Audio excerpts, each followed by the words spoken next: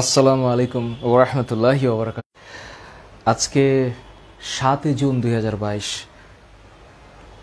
আজকে মঙ্গলবার এবং আজকের এই দিনে আমার যেই রুটিন বা যেই ধারাবাহিক চিন্তা ছিল তার চতুর্থ ক্লাসে ফিজিক্সের দ্বিতীয় 4টা অধ্যায়, যেগুলো হচ্ছে পদার্থের অবস্থা ও চাপ, তরঙ্গ, আলোর প্রতিফলন এবং চলতরিৎ নিয়ে এসএসসি 2022 ব্যাচের জন্য একটা রিভিশনের মতন ক্লাস।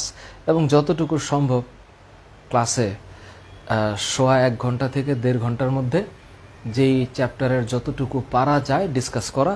যারা ক্লাসে থাকো তোমরা জানো যে ক্লাসের নেচারটা কি এবং ক্লাসে আমি চেষ্টা কি করি সেটা তোমাদের সামনে ক্লিয়ার। তো আজকের ধারাবাহিকতায় আজকের ক্লাসে আমরা এই অধ্যায় 4টার উপর দিয়ে যাওয়ার চেষ্টা করব এবং এই 4টা অধ্যায়কে ভালোভাবে পড়ার চেষ্টা করব। সো আশা করি তোমরা সবাই ভালো আছো, সুস্থ আছো। সো ওয়ালাইকুম আসসালাম। মৃত্তিকা কবির, আসলে যেই সময়টুকু আমার কাছে আছে এই সময়টুকুর মধ্যে আমার চেষ্টা করতে হয়। সো সময়ের সীমাবদ্ধতা আমার প্রচুর। So Julie, thank you so very much. তোমরা অলরেডি যারা যুক্ত হয়েছ, সাজিদ, হেলাল শাহ, আমি ভালো আছি আলহামদুলিল্লাহ। So thank you. Shahrukh Khan, বাবারি তোমার নাম শাহরুখ খান? ওকে। আমি পরিণীতা পূর্ণ, আমি ভালো আছি। ঐত্তিকা হুজরাত আসছিস। কনক, তৌহিদুর রহমান কনক, ইয়াস, nostalgic. I feel good when my students says that. Actually, মানে ক্লাসের ব্যাপারে, লেখাপড়ার ব্যাপারে নস্টালজিয়া থাকাটা হচ্ছে one type of good symptom. মানুষের লেখাপড়া ভালো লাগবে, সে তার পছন্দের শিক্ষকের কাছ থেকে বা যাই হোক জ্ঞান অর্জনের সমগ্র প্রক্রিয়াটা আনন্দময় হবে, এটাই হচ্ছে কামনার করার। তো আজকের ধারাবাহিকতায় আজকে আমরা হচ্ছে এই শেখার চেষ্টা করব কিভাবে এই অধ্যায়টা, মানে এই 4টা অধ্যায়ের উপরে খুব মারাত্মকভাবে একটু জ্ঞান অর্জন করা যায়। আমি দেখি তোমাদের কাছে কতটুকু আমি হেল্প করতে পারি। আমার বিশ্বাস তোমরা জানো বাই দ্য মিন টাইম যে পদার্থের অবস্থা ও চাপ, এই যে অধ্যায়টা পদার্থের অবস্থা ও চাপ, এখন আমার অনেক স্টুডেন্টের সাথে আমি ব্যক্তিগতভাবে আলোচনা করে যতটুকু টের পাইছি যে ফিজিক্সের ম্যাথগুলো করতে যাওয়ার সময় ওদের সমস্যা হচ্ছে। কেন? কারণ ফিজিক্সের ম্যাথ বোঝার আগে কনসেপ্ট বোঝা জরুরি এবং কনসেপ্ট বুঝে ম্যাথ করতে হবে। যেমন আমি একটু বলি, এই অধ্যায়টার মধ্যে সবচাইতে ইম্পর্টেন্ট সূত্রটা কোনটা? সব ইম্পর্টেন্ট। এই অধ্যায়ে আছে কি? চাপের concept, P equals to F/A। তুমি জানো F/A মানে কি? প্যাসকেল। কিন্তু এখানে আরও একটা ঘটনা আছে। এই যে F, এটা হচ্ছে বল, তো বলের একক নিউটন। নিউটন মানে কি? KG metre per second square. খেয়াল করো। আর A মানে হচ্ছে এরিয়া। এরিয়া মানে ক্ষেত্রফল। ক্ষেত্রফলের একক হচ্ছে বর্গমিটার। তুমি এখন কাটাকাটি করে দেখো কি হয়। কাটাকাটি করে দেখবা এখানে কেজি মিটারকে মিটার স্কোয়ার দিয়ে কাটলে নিচে M হয়, এটা উপরে গেলে মিটার ইনভার্স 1 হবে। তাহলে এইটা হবে KG metre inverse 1 second inverse 2। এইটা মানে হচ্ছে প্যাসকেল। এইটা মানে প্যাসকেল। তাহলে এইটা মানে যে প্যাসকেল তোমাদের পরীক্ষায় আসতে পারে। ফিজিক্সের পরীক্ষাটা একটু টাফ হবে, আমি বলে দিচ্ছি। যাদের আসলেই এই 8টা অধ্যায়ের উপরে ভালো কনসেপ্ট নাই তাদের জন্য। সুতরাং এখনও যে 12 দিন বাকি আছে, আজকে 7 তারিখ না, এখনও যে 12 দিন বাকি আছে, তুমি প্রতিদিন 2 ঘন্টা সময় দিবা ফিজিক্সের একটা চ্যাপ্টারের উপরে। যদি তুমি আসলেই মনে করো ফিজিক্সটা কম পারো, আমার টিউটোরিয়াল দেওয়া আছে, যতটুকু পারছি আমি দিয়ে রাখছি। তুমি নিজে চেষ্টা করবা। এখনও 12 দিন বাকি আছে। 12 দিনের মধ্যে তুমি যদি 8 দিন 2 ঘন্টা করে 4টা অধ্যায় পড়ো, তারপরেও তুমি পরীক্ষায় কমন পাবা, এই চেষ্টাটুকু করতে পারবা না? পারবা তো? হ্যাঁ, আমি দেখছি ইত্তিকা উজ্জাত, আমি দেখছি। সো মেশকাত কাজী গড় গভীরতা নিয়ে আমি অলরেডি ব্যাখ্যা করেছি। কুয়ার গড় স্মরণ দিয়ে আমার ভিডিও আছে, ইউটিউবে একটু সার্চ করে দেখো, আছে। ওয়ালাইকুম আসসালাম। জান্নাতুল ফেরদৌসি, সাবজেক্ট ম্যাপিং বিষয়টা একদম সহজ সাধারণ বিষয়, একটা সহজ কথা। এখানে তো কোনো রকেট সায়েন্স নাই। যেই পরীক্ষাগুলো এইবার হচ্ছে না, ওই সাবজেক্টটা বিগত বছরের পরীক্ষার রেজাল্ট থেকে তোমার সাথে যুক্ত করা হবে। তোমরা এইটা নিয়ে এত টেনশন করো না। সাবজেক্ট ম্যাপিং নিয়ে চিন্তা করে তোমার রেজাল্টে কোনো প্রভাব আসবে না। আসবে? এখন যদি এমন হয় যে সাবজেক্টের পরীক্ষা হচ্ছে না, সেই সাবজেক্টে তুমি ধরো জেএসসিতে A+ পাইছিলা, এখন এই চিন্তা করে কি তুমি এইবারের এসএসসি পরীক্ষার প্রিপারেশন কমায় ফেলবা? আর যদি এখানে মনে করো A+ এর জায়গায় কোনোভাবে A+ মিস হয়েছে, তুমি A+ পাও নাই, তাহলে তুমি এখন যে প্রিপারেশন নিতা তা কি ডাবল করে দিতে পারবা? তো এই সাবজেক্ট ম্যাপিংয়ের চিন্তা এখন কেন করতেছো তোমরা? করো না চিন্তা। সাবজেক্ট ম্যাপিংয়ের চিন্তা তোমার কিভাবে হেল্প করবে আমার একটু বুঝাও।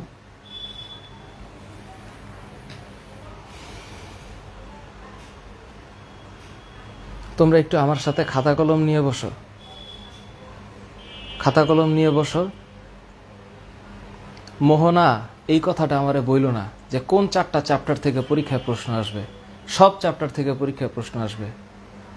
এখন তুমি আমারে বলো, তুমি 4th চ্যাপ্টার পড়ছো ভালো করে, তুমি কনফিডেন্ট এখন পরীক্ষায় 4th চ্যাপ্টার থেকে যে প্রশ্নটা আসবে এটা যে তোমার কমন পড়বে তা শিওর? সুতরাং তুমি এখন যদি, আমি ওই কথা বলেছি একেবারে দুর্বল ছাত্রছাত্রীদের জন্য, কিন্তু যারা সবল, যারা আসলে লেখাপড়া করেছে তাদের কোনো প্রবলেম হবে না। তার মানে কি, এই জিনিসগুলা এটা হচ্ছে মাথায় রাখতে হবে। যখন আমি ঘনত্বের চিন্তা করব, রো = m/v মাথায় রাখতে হবে। তরলের তলদেশে কোনো বিন্দুতে চাপ P = h ρg। আমি যখন প্যাসকেলের সূত্র পড়ব তখন আমি জানি F2/F1 = A2/A1। এই অধ্যায়ের সবচেয়ে ইম্পর্ট্যান্ট খেলাধুলা আছে পিস্টনে কাজের পরিমাণ নিয়ে। এই চ্যাপ্টারের one of the best part হচ্ছে হুকের সূত্র। আরেকটা মজার সূত্র হচ্ছে আর্কিমিডিস। আর্কিমিডিসের বিষয়টা হচ্ছে খুবই ঠান্ডা মাথায় বোঝা লাগবে। একটা বস্তুর বাতাসে যত ওজন, পানিতে ডুবন্ত অবস্থায় বা তরলে ডুবন্ত অবস্থায় ওর ওজনটা কম হবে। কদ্দূর কম হবে? ওর অপসারিত তরলের ওজনের সমান, ওই বস্তু দ্বারা অপসারিত তরলের ওজনের সমান, তার মানে প্লবতার সমান। এখন তুমি যদি জিজ্ঞেস করো যে স্যার প্লবতা মানে কি, এক কথায় উত্তর হচ্ছে V ρg। এটাই হচ্ছে প্লবতা, V ρg প্লবতা। V মানে কি, যেই বস্তুটাকে তরলে ডোবাচ্ছি তার আয়তন। রো মানে হচ্ছে যেই তরলে ডোবাচ্ছ তার ঘনত্ব। আর জি মানে হচ্ছে অভিকর্ষজ ত্বরণ। আরেকটা সূত্র আছে পীড়ন বিকৃতির সমানুপাতিক, সেটা কি?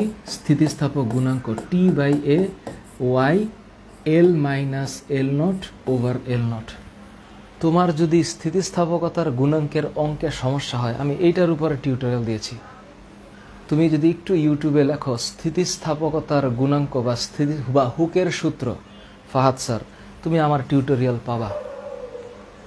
হয়ে যাবে তোমার। তুমি যদি একদম না পারো, হয়ে যাবে। এই তো কনসেপ্ট। এখন তুমি আমারে বলো পরীক্ষায় প্রশ্ন কি আসবে, আমি তোমাকে দেখাই পরীক্ষায় প্রশ্ন কি আসবে। ধরো এইটা চট্টগ্রাম বোর্ড 2020। তুমি চিত্রটা দেখো, এই চিত্রটাতে কি ব্যাখ্যা করা আছে? ধরো এটা পরীক্ষায় আসলো, এটা একটা বস্তু, এটার দৈর্ঘ্য হচ্ছে 6 মিটার, লম্বা, ওর ক্ষেত্রফল হচ্ছে 1 millimetre square. Please remember my dear people, যদি মিলিমিটার স্কোয়ার থাকে সেখান থেকে মিটার স্কোয়ারে যেতে গেলে 10⁻⁻6 দিয়ে গুণ করতে হবে। এগুলো আমি পড়াইছি ছোটবেলায়, এখন আমি এগুলার ব্যাখ্যা দিতে পারবো না, কারণ এখন সময় নাই। তাহলে 1 মিলিমিটার স্কোয়ার মানে হচ্ছে 10⁻⁻6 মিটার স্কোয়ার। এটা যদি পরীক্ষার হলে না করো তাহলে ফিজিক্স হবে না, হবে না ফিজিক্স। তবে চেষ্টা করলে তুমি পারবা, এখনো 12 দিন টাইম আছে। Do your best. এই দেখো 20 কেজি ভরের বস্তুটাকে আমি চাপ মানে এখানে দিছি, তো ওর একটা ওজন এই দিকে কাজ করতেছে, ঠিক তার উল্টা দিকে এই বস্তুটার টান কাজ করতেছে। এই যে এল, এটা দৈর্ঘ্য, L1 বা L0 হচ্ছে 6 মিটার। ইয়ং এর গুণাঙ্কের মান দিয়ে রাখছে। তাহলে বলো তোমার কাছে কি চাইবে, কি চাইতে পারে? ও প্রশ্ন করছে এই যে দণ্ডটির দৈর্ঘ্য বৃদ্ধি নির্ণয় করো। ও কিন্তু বলে নাই দণ্ডটি কতটুকু বার মানে দণ্ডটির নতুন দৈর্ঘ্য কত। ও জিজ্ঞেস করছে দণ্ডটির দৈর্ঘ্য বৃদ্ধি নির্ণয় করো। এই দৈর্ঘ্য বৃদ্ধিটাই হচ্ছে ডেল এল, এটার বৃদ্ধিটাই হচ্ছে ডেল এল। তাহলে তোমার কাছে কি চাইছে, ডেল এল কত। তাহলে তুমি যে ডেল এল বের করবা, সূত্র কি? সূত্র হচ্ছে T/A, খেয়াল করো, ইকুয়ালস টু ওয়াই, এই যে উপরে L - L0, এইটাই মানে হচ্ছে del L divided by L0। তো এটা কোনো অঙ্ক হইল? 1 মিনিটে করে ফেলবে অঙ্ক। তোমার কাছে ডেল এল চাইছে। তোমরা যারা আসলে এখানে ক্লাস করো, তোমরা মোবাইলটা হাতের থেকে সামনে রেখে আমার সাথে সাথে লেখো। কমেন্ট করার দরকার নাই, প্রশ্ন করারও দরকার নাই, আমি বুঝে ফেলবো তুমি কি পারো না। বলে স্যার কিভাবে সম্ভব? সম্ভব। এটা অসম্ভব চিন্তা করলে অসম্ভব, সম্ভব চিন্তা করলে সম্ভব।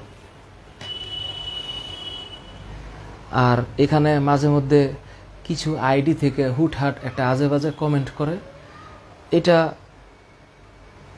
এটা স্বাভাবিক বিষয় হয়ে গেছে যে 2-4টা এরকম অপদার্থ এবং মানে 2-4টা এরকম আইডি থাকবে যাদের কাজ লাইভে আইসা এরকম বাজে কমেন্ট করা। তো এগুলো একটু ইগনোর করতে হবে, জাস্ট ইগনোর।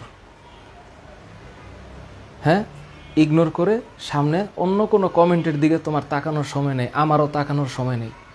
আমি এগুলো পড়াচ্ছি, আমার অনেক কষ্ট হচ্ছে কোথাও কথা বলতে, গলাটা প্রচুর ব্যথা করতেছে, বাট আই এম কন্টিনিউইং। তোমরা, আমি পড়ায় যাব, আমার সাথে সাথে লিখবা, আর আমি যা বলি মাথায় রাখবা, পরেরটা পরে দেখা যাবে। Thank you, thank you. কারো কোনো আফনান শব্দের বেগ 330 ধরবা, 330 তোমাদের বইয়ে যেটা আছে 330। আচ্ছা, এবার এইটা হচ্ছে সূত্র। তাহলে আমার ডেল এল লাগবে, খেয়াল করো, ডেল এল এর সাথে ওয়াই গুণ। তুমি যদি একবারে না পারো তাহলে দেখো, এই ডেল এল হচ্ছে এটার সাথে এটা গুণ, ডেল এল এর সাথে এ গুণ, তাহলে ডেল এল এর সাথে ওয়াই গুণ, তাহলে এই যে ওয়াই নিচে আসবে, এবং এও গুণ, তাহলে এও নিচে আসবে। আর টি এর সাথে এল নট গুণ, তাহলে টি আর এল নট উপরে যাবে। ঠিক আছে? আমার ফেসবুক লাইভে তো নিশ্চয়ই তোমরা ক্লাস করার জন্য আসো, সুতরাং এটাই করো। অন্য কে কি করলো, কে কি ভাবলো, ডোন্ট কেয়ার, সময় নেই কেয়ার করার। এটার দিকে তাকাও। ডেল এল, এই যে টি, টি এর মান এই যে দেওয়া আছে, টি এর মান কোথায়? এই যে টি ইকুয়ালস টু mg, 20 কেজি। তাহলে এই যে টি এর মান হচ্ছে 20 × 9.8। এল নটের মান কত? 6, এই যে 6। আর ওয়াই এর মান এই যে এটা 2.35 × 10⁻11 ওয়াই এর মান। আর এ এর মান হচ্ছে 1 মিলিমিটার স্কোয়ার, মানে 10⁻⁻6 × 10⁻⁻6। এই হিসাব করলে যা হবে তাই।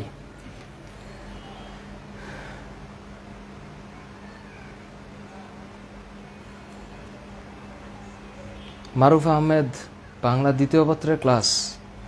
ফারিয়া আক্তার ফারু, আরিফ সিয়াম, সাজেশন আসলে দিতে পারবো না এখন, তুমি দয়া করে আমার সাথে একটু ক্লাসটা করো। ইয়াসিন ইসলাম, সাউন্ড পলিউশনের ম্যাথের চাইতে ইম্পর্টেন্ট হচ্ছে প্রতিধ্বনির ম্যাথ করা।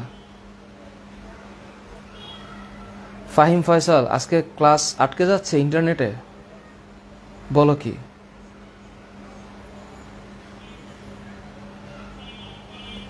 Thank you. এই তো, এখানে যেই ভ্যালুটা আসে সেই ভ্যালু, তবে মাথায় রেখো এখানে ডেল এল, তার মানে তোমার এককটা আসবে মিটারে। তোমরা পরীক্ষার হলে এককটা বুঝো, খেয়াল করো একক। এরপরে প্রশ্ন করছে, এই যে দেখো এখানে প্রশ্ন করছে উভয় পিস্টনে কাজের পরিমাণ একই হবে কিনা, এক হবে কিনা, এক। তো কাজের পরিমাণ এক বুঝাইতে কি বোঝাচ্ছে এখানে? এখানে বোঝাচ্ছে একদম সিম্পল, কত নিউটন বল প্রয়োগ করা হইল? 10। কতটুকু নিচে নামছে? 20 সেন্টিমিটার। তাহলে কাজের পরিমাণ W = F × S। F কত? 10 নিউটন ইন্টু 20 সেন্টিমিটার, এখানে মিটার নিতে হবে। 0.2 মানে 20/100 মানে 2/10। 2/10 মানে এটা 2, তাহলে এটা হচ্ছে 2 মিটার। নিউটন আর মিটার গুণ করলে জুল হবে। কাজের একক কি? কাজের একক জুল, তাহলে এটা হচ্ছে 2 জুল। ওর একই অবস্থা, 100 সেন্টিমিটার। এই যে F2 কত বাইর করা লাগবে? তো F2 বাইর করা কোনো ব্যাপার না। F2 = F1/A1 F2/A2 করে F2 বাইর করবা। F2-র সাথে এই 2 সেন্টিমিটার মানে হচ্ছে 0.02 মিটার গুণ করবা। এখন এখানকার ক্ষেত্রফল 10, এখানকার ক্ষেত্রফল 100, তার মানে এই ক্ষেত্রফলের চাইতে এই ক্ষেত্রফল 10 গুণ বেশি। তার মানে এখানে আমি যদি 10 নিউটন বল প্রয়োগ করি, এখান দিয়ে আমি 100 নিউটন পাবো, কনফার্ম, কোনো মিস নাই।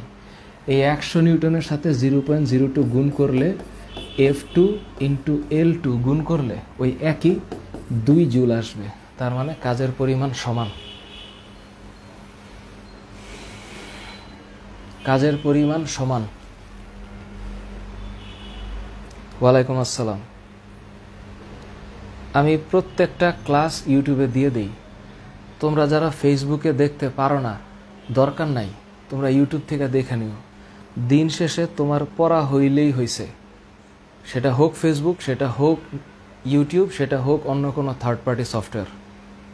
অ্যাট দ্য এন্ড এই জিনিস তুমি বুঝলা কিনা, দ্যাট ম্যাটার্স। কোথায় ক্লাস করছো, কোন জায়গায় কয়টা কমেন্ট করছো, ডাজন্ট ম্যাটার। এই অঙ্ক সোজা। এখন যদি পরীক্ষায় এমন প্রশ্ন আসে, দিনাজপুর বোর্ড 2020, হাইড্রোলিক প্রেসের বড় পিস্টন ছোট পিস্টনের ব্যাস, এই অঙ্ক আমি সেই বাচ্চাকালে করাইছি, 2017 সালের ভিডিওতে আছে। 5 বছর আগে, আমি 5 বছর না, 5 বছর আগেই হবে, যখন আমি এই অধ্যায়ের ভিডিও আপলোড করেছি, সেখানে আমি এই অঙ্কই করাইছি। ঠিক এই রকম। ওই যে প্লবতা কাকে বলে? কোনো বস্তুকে তরলে নিমজ্জিত করলে বস্তুটি উপরের দিকে যে লব্ধি বল অনুভব করে, সেটাকে প্লবতা বলে। ধারালো আলপিন দিয়ে কাগজ ছিদ্র করা এই কারণে সহজ, কারণ আলপিনের গোড়াটা চিকন। যেহেতু ক্ষেত্রফল কম, তাই কম বল প্রয়োগ করলে চাপ বেশি হয়। আমরা জানি P = F/A। F যাই হোক, এর মান কম হইলে P এর মান বেশি হবে। যেহেতু ক্ষেত্রফল কম, তাই চাপ বেশি। ছোট পিস্টনে প্রয়োগকৃত বলের পরিমাণ, এটা কোনো অঙ্কই না। F2/F1 = A2/A1। যেহেতু এখানে ব্যাস বলেছে, তার মানে এটা হচ্ছে D2 অনুপাত D1। একই জিনিস, পারা যাবে। একই কথা। কাজের পরিমাণ সমান কিনা? অবশ্যই সমান, পারা যাবে। এখন যদি এমন প্রশ্ন হয়, আমি দেখাই। এই যে এরকম প্রশ্ন,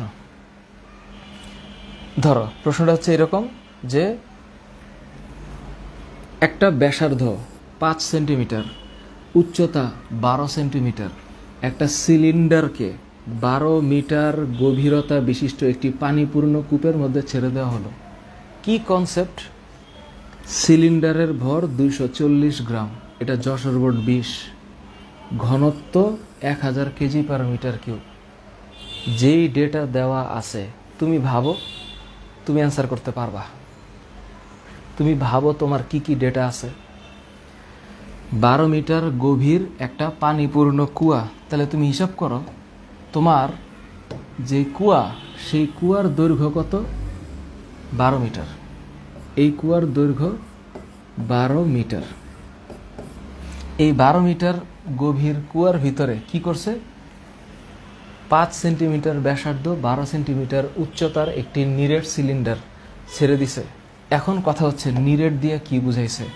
বুঝাইছে এইটা এরকম এবং এটার ভিতরে কোনো ফাঁপা নাই। তো এইটার ব্যাসার্ধ কত? 5 সেন্টিমিটার, সেন্টিমিটার উচ্চতা কত? 12। তার মানে কি এটার ব্যাসার্ধ হচ্ছে 0.05 মিটার আর উচ্চতা হচ্ছে h 0.12 মিটার। এখন যদি প্রশ্ন করে এটা পানিতে ডুববে না ভাসবে, আমি কি বুঝবো? কোনো বস্তু ডুববে না ভাসবে, এটা অ্যান্সার দেওয়ার দুইটা রাস্তা আছে। একটা রাস্তা হচ্ছে যেই বস্তুটাকে নিয়ে আমি কাজ করতেছি ওর ঘনত্ব বের করব, আর যেই তরলে ওকে আমি রাখছি তার ঘনত্ব বের করব। সিম্পল। এখন আমাকে এখানে যে পানিটা দিছে এই পানির ঘনত্ব কত? 1000 KG per metre cube, KG per metre cube. এখন বস্তুর ঘনত্ব যদি 1000-এর চাইতে কম হয় তাহলে বস্তু ভাসবে, আর যদি বেশি হয় তাহলে ডুববে। কি কঠিন? তুমি খালি ফিজিক্সটাকে কঠিন মনে কেন করো তার একটা উত্তর দিয়ে দিই। উত্তর হলো তুমি চেষ্টা কম করছো। তুমি ফিজিক্সটা পড়ার সময় টেবিলে বসে কত ঘন্টা সময় কাটাইছো বলো? তা ফিজিক্স কেমন করে তোমার কাছে সোজা লাগবে? আর আমি সত্যি করে বলি, ফিজিক্স পারার জন্য উন্নত মস্তিষ্ক লাগবেই, কনফার্ম। যেই মস্তিষ্ক পরিশ্রম করতে জানে সেটাই উন্নত মস্তিষ্ক। তো এখন এ ডুববে না ভাসবে এটা হিসাব করব বস্তুর আর ঘনত্ব দিয়ে। এখন যদি বলি বস্তুর ঘনত্ব কত, কিছু একটা ধরো 926, বস্তুর ঘনত্ব আসছে 926।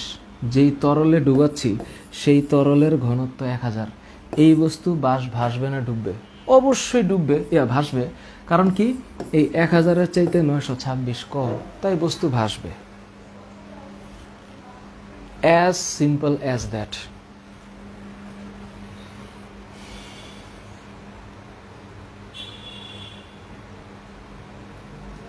আয়েশা, হুমায়রা, তাহিরা, সিকিউ অবশ্যই কয়েকটা চ্যাপ্টার মিলে আসতে পারে। নিশ্চিত থাকো তুমি, সিকিউতে কম্বাইন্ড কোয়েশ্চেন আসতেই পারে। তো এখন এই যে বস্তু, এই যে দেখো কূপের কই যেন, হ্যাঁ, কূপের তলদেশে পানির চাপ। তো পানির চাপ P = H ρ G, এই হিসাব করবা। আর কূপের পানিতে সিলিন্ডারটি ভাসবে না ডুববে? এই প্রশ্ন 2020 সালের যশোর বোর্ড। যেহেতু 2021 সালে এই অধ্যায় ছিল না বা এই অধ্যায়ের উপরে পরীক্ষা হয় নাই, তাই 2021-এর প্রশ্ন নাই, 2020 আছে। এখন ভাসবে না ডুববে এটা কেমনে বাইর করবা? এটা বাইর করার বুদ্ধি হচ্ছে বস্তুর ঘনত্ব বাইর করতে হবে। বস্তুর ঘনত্ব বাইর করার বুদ্ধি কি? ঘনত্ব বাইর করার একটাই বুদ্ধি, সেটা হচ্ছে ρ = m/v। ρ = m/v। যেহেতু এটা সিলিন্ডার, সিলিন্ডারের আয়তনের সূত্র হচ্ছে πr²h, আর m হচ্ছে সিলিন্ডারের ভর। কত দেওয়া আছে? সিলিন্ডারের ভর 240 গ্রাম। তো 240 গ্রাম মানে 0.24 কেজি, 0.24। তারপর কি করবা? পায়ের মান কত? 3.1416। ব্যাসার্ধ কত? 0.05 হোল স্কোয়ার, এইচ কত 0.12, উপরে কত 0.24, যা আসবে তাই, যা আসবে তাই। এই মান হচ্ছে ঘনত্ব, একক হচ্ছে KG per metre cube. Simple, পারা যাবেই।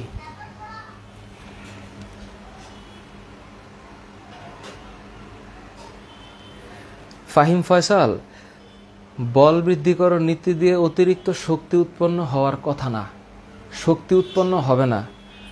এই নীতির এক্সেপশনাল প্রয়োজনীয়তা একটাই, যে হাইড্রোলিক প্রেস ব্যবহার করে প্রচুর চাপ বা প্রচুর বল সৃষ্টি করা হয় এবং এটা দিয়ে ওই শিল্পক্ষেত্রে চাপ দেওয়ার কাজ করা হয়। তুমি একটু ইউটিউবে অথবা গুগলে লেখো ইফিকেসি বা ইফেক্টিভিটি অথবা ইউজ অফ হাইড্রোলিক প্রেস, তুমি টের পাই যাবা রিয়েলিটি হিসাব করলে। সোনালি 254.64, 254.64, তাহলে যেহেতু এটার ঘনত্ব 1000-এর চেয়ে কম, তাহলে এই বস্তু পানিতে ভাসবে। Simple simple.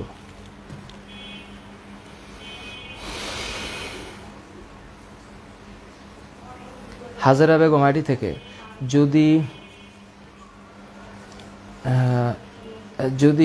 254, আচ্ছা সমস্যা নেই, 250 চৈতি সূত্র প্রতিপাদন কোনটা?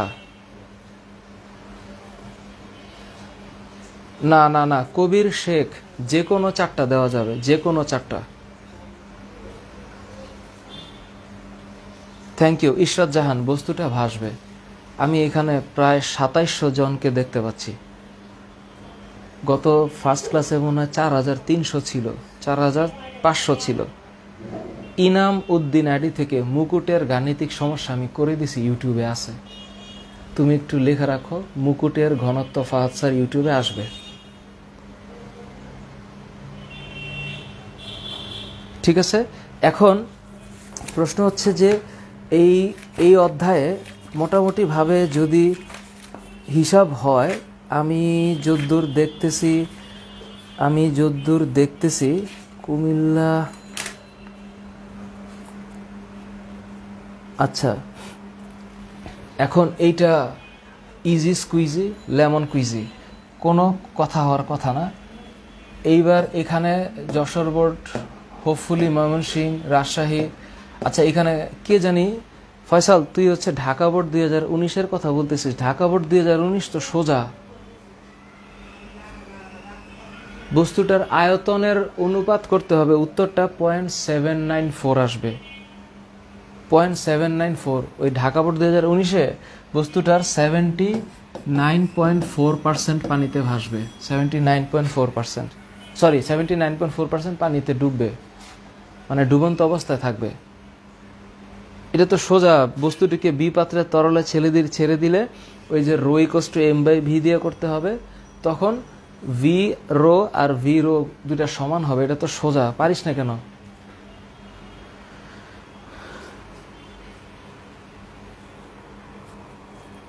মর্তুজা বিন রিফাত, পানির নিচে 10 বা 20 সেকেন্ড পরে বস্তুর অতিক্রান্ত দূরত্ব মাগো।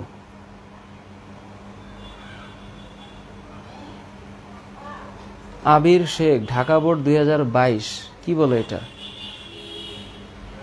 না না না, V equals to F lambda.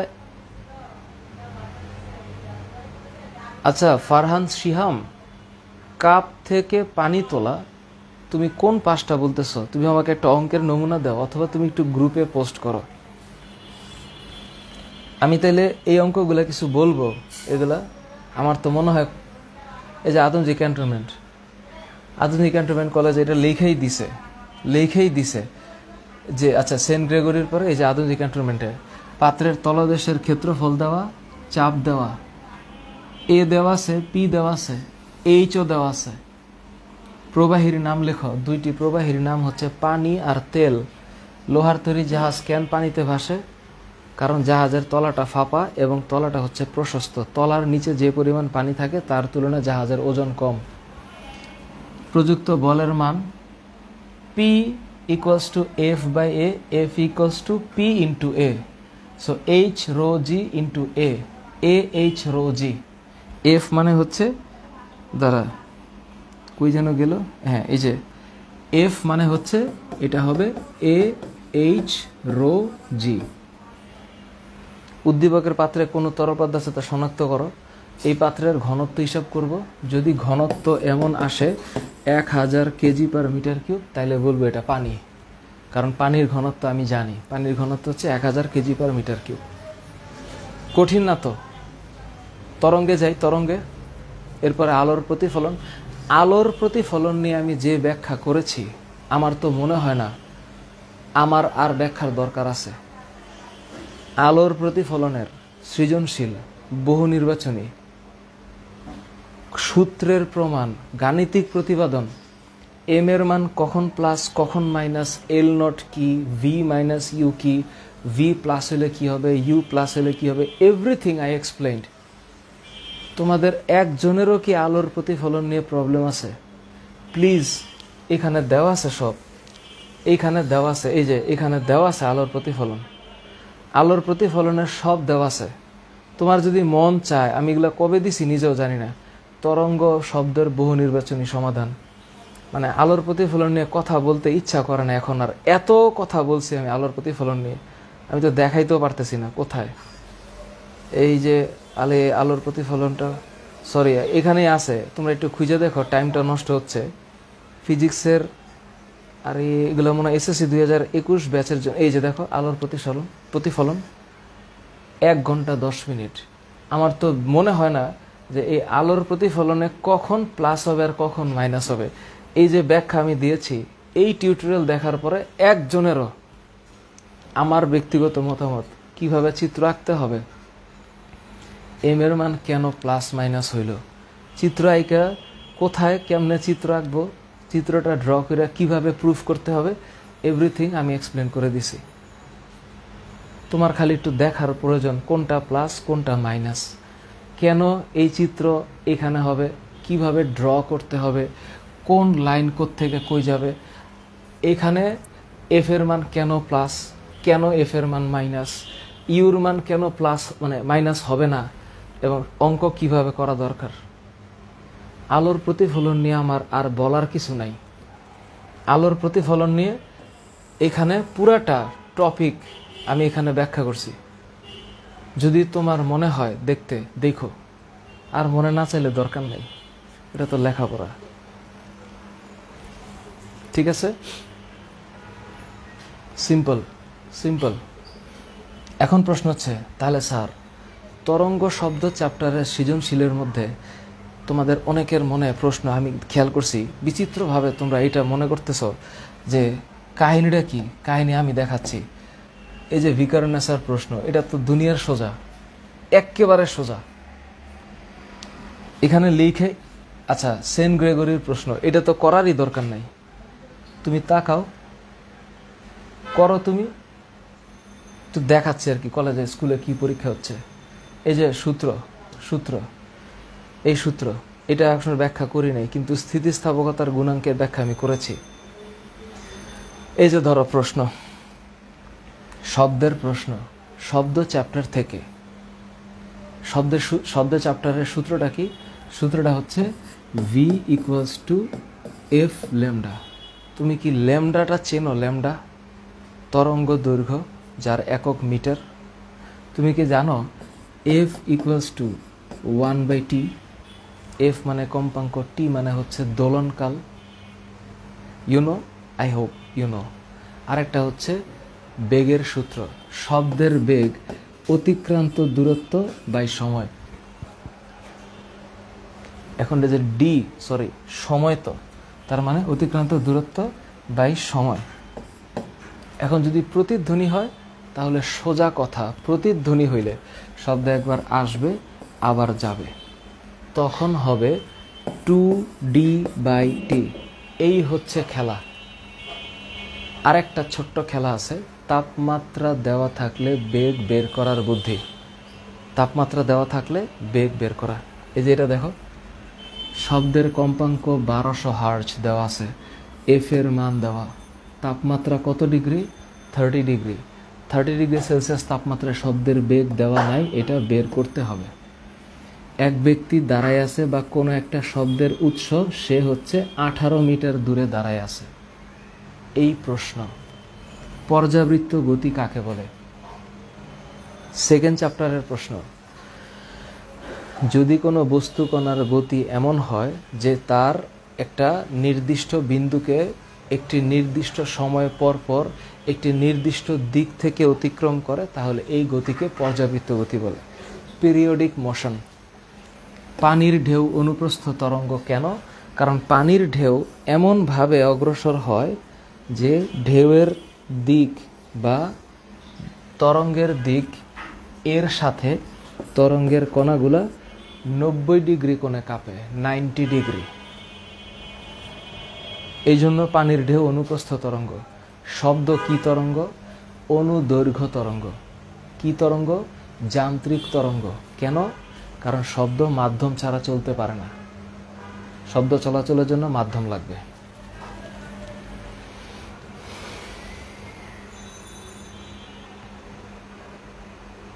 সূচনা রয়, আমি তরঙ্গের যে সাধারণ স্বাভাবিক ক্লাস দিয়েছি, তুমি যদি ইউটিউবে একটু লেখো তরঙ্গ ফাহাদ স্যার, অনুপ্রস্থ অনুদৈর্ঘ্য তরঙ্গ সহ সব কিছুর ব্যাখ্যা আছে। এখন অনুদৈর্ঘ্য অনুপ্রস্থ তরঙ্গ না পারলে কষ্ট। শব্দের তরঙ্গ দৈর্ঘ্য নির্ণয় করো। এখন আমার এই শব্দের ভি বের করা লাগবে, আর এফ দেওয়া আছে, ল্যামডা বের করা লাগবে। এখন কথা হচ্ছে আমি কিভাবে বের করব? 30 ডিগ্রিতে শব্দের বেগ। সবসময় মনে রাখবা, শব্দের বেগ হচ্ছে তাপমাত্রার বর্গমূলের সমানুপাতিক। তার মানে v2 divided by v1 root over t2 divided by t1, t2 by t1। এখন আমারে বলো, এটা যে t1 কোন তাপমাত্রা? 0 ডিগ্রি। এই টি এর একক কি হইতে হবে? কেলভিন। টি এর একক অবশ্যই কেলভিন হইতে হবে, তাহলে কিন্তু তাছাড়া হবে না। এই হলো আমার সূত্র। এখন আমার দরকার v2। v2 হচ্ছে root over t2 by t1 into q1 v1 into v1। এখন এই সূত্রটাকে ব্যবহার করে আমাকে ম্যাথ করতে হবে। একটা সহজ বিষয় হইল, আমি জানি, খেয়াল করে আমি এখন যা বলে দিচ্ছি খেয়াল করো। এই t2 মানে হচ্ছে কত তাপমাত্রায় আমি শব্দের বেগ খুঁজতেছি? 30 ডিগ্রি। কেন? কোয়েশ্চেনে দেওয়া আছে 30 ডিগ্রি। এই যে এখানে কোয়েশ্চেনে যেহেতু 30 ডিগ্রি দেওয়া, আমাকে এখন 30 ডিগ্রিতে শব্দের বেগ বের করা লাগবে। তো 30 ডিগ্রিতে শব্দের বেগ বের করার জন্য t2 হচ্ছে 30 ডিগ্রি সেলসিয়াস না, তার মানে এটা হচ্ছে 273 যোগ করতে হবে, রিমেম্বার। আর t1 সব সময় 0 ডিগ্রি, মানে 273। প্লিজ এটা একটু মাথায় রাখো, এটা মাথায় রাখো। ইন্টু v1, শব্দের বেগ কত? শব্দের বেগ হচ্ছে 330। কি হবে এটা?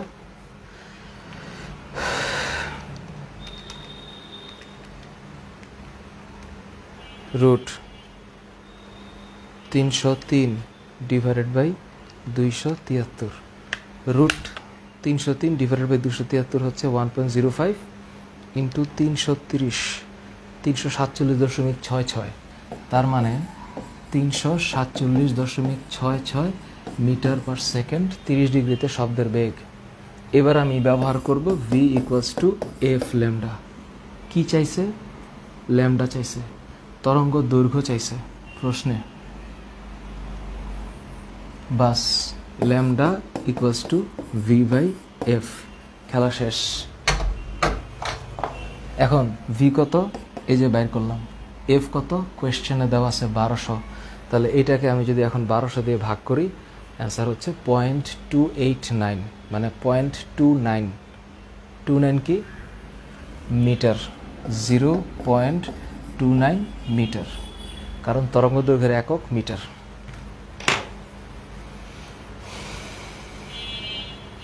অবশ্যই আশফাকুন আনান অবশ্যই কোয়েশ্চেনে কম্বাইন্ড থাকবে। তানজিমুল নিঝুম 2.28972, বুঝলাম না কি হইল?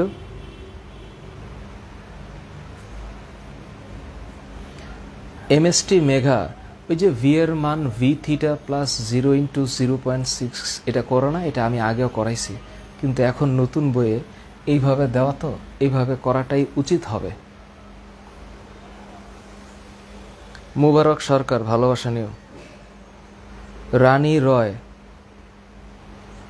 330 দিয়ে করলে আর 332 দিয়ে করলে আহামরি কোনো পরিবর্তন হবে না। এই শব্দের বেগটা একদম ফিক্সড কিছু না, স্লাইড চেঞ্জ হয় স্বাভাবিক।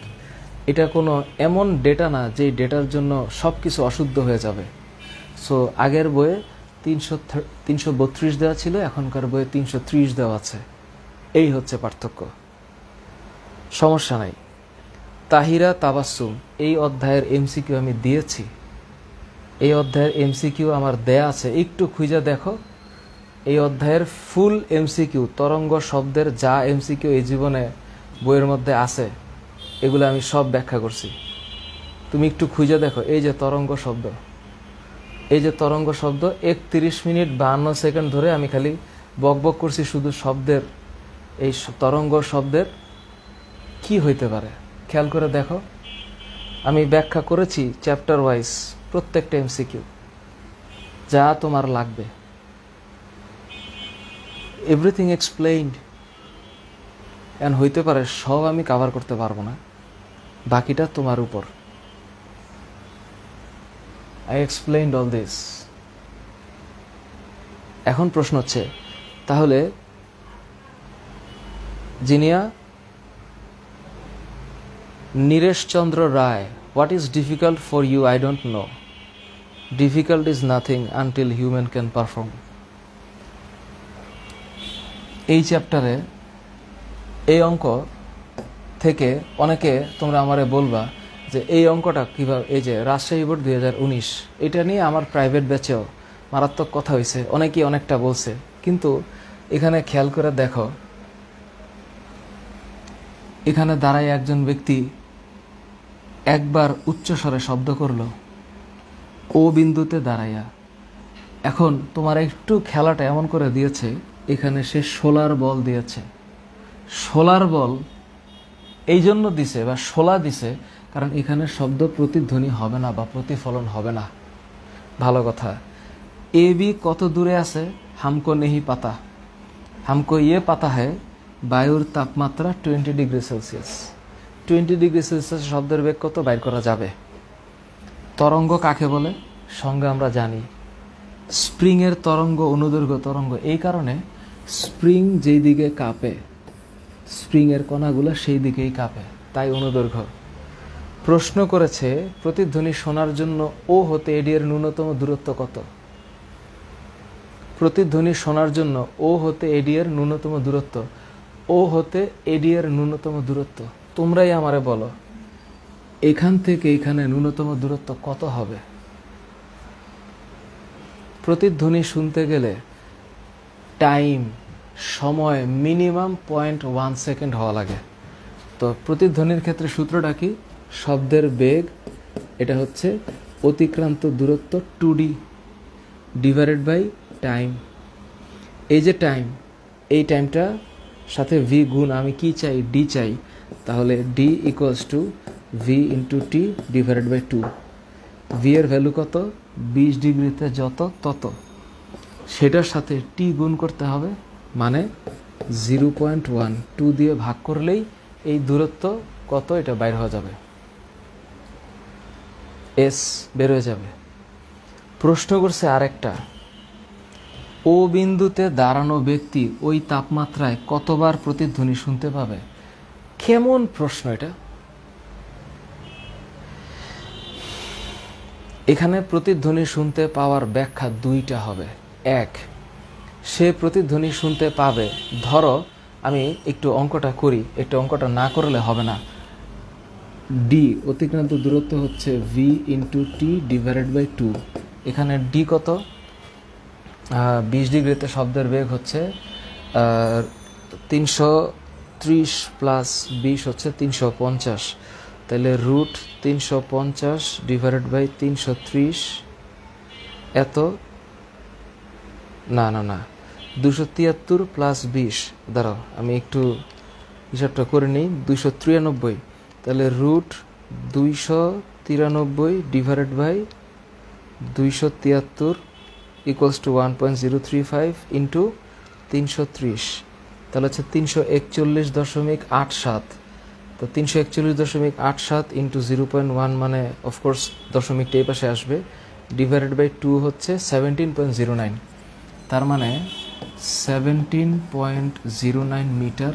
এই ডিস্টেন্স হইলে, এখান থেকে এই পর্যন্ত এই ডিস্টেন্স হইলে সে প্রতিধ্বনি শুনবে।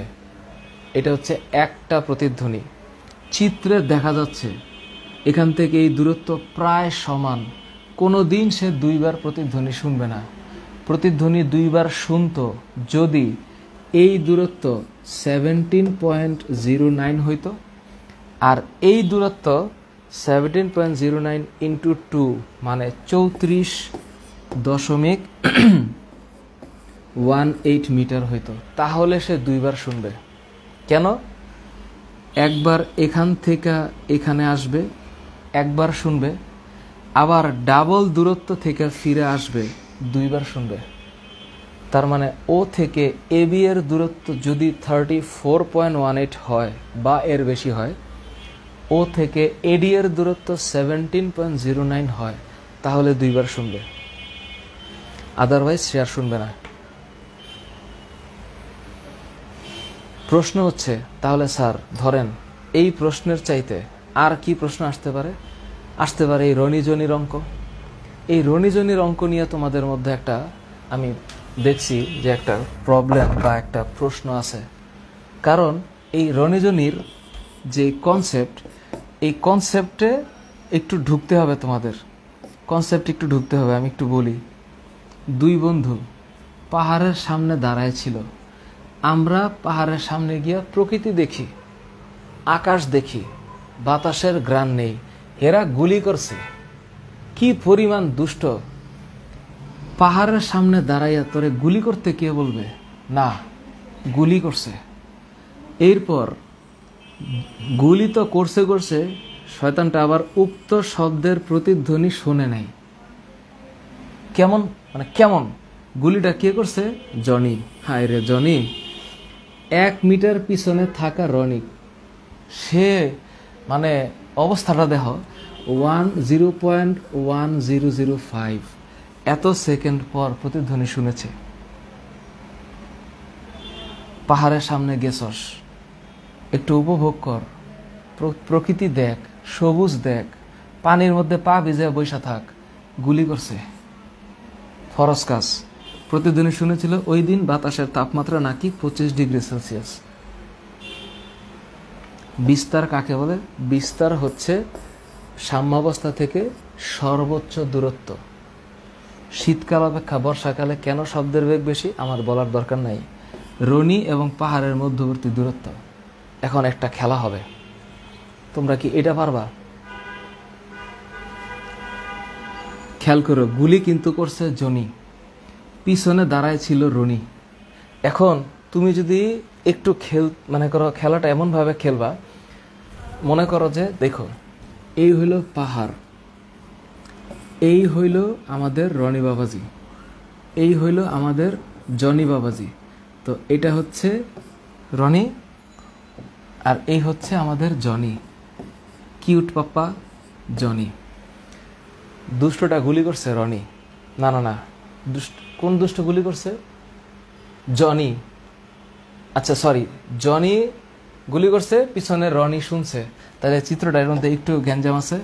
এখানে রনিকে দিতে হবে, এখানে রনিকে দিতে হবে, এখানে জনি দিতে হবে। জনির হাতে কি ছিল?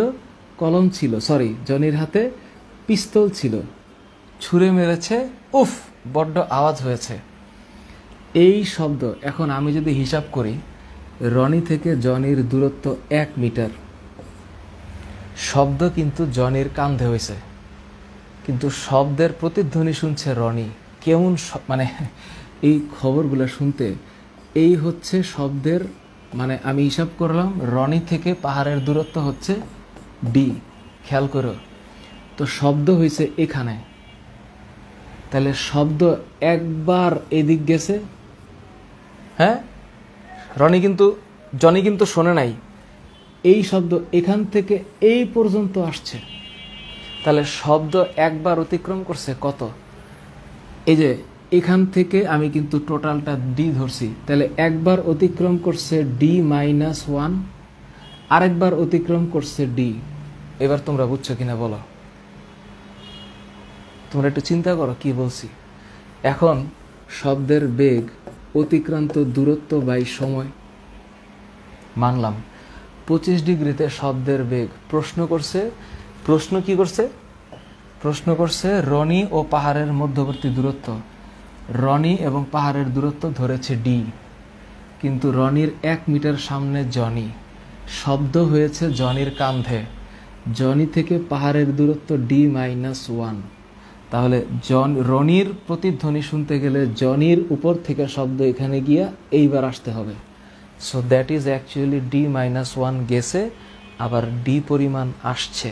রিমেম্বার দিস, বাতাসের তাপমাত্রা ছিল 25 ডিগ্রি। 25 ডিগ্রিতে শব্দের বেগ কত?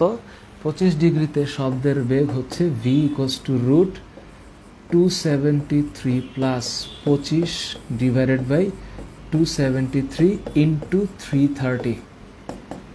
এটা করতে হবে। তার মানে 298 √298 ডিভাইডেড বাই 273 ইন্টু হচ্ছে 330, কত? 344.77 344.77 মিটার পার সেকেন্ড। প্লিজ খেয়াল করে এখন কি করতেছি।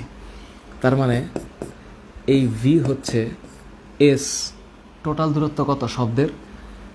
D-1, খেয়াল করো, D-1 plus D divided by T.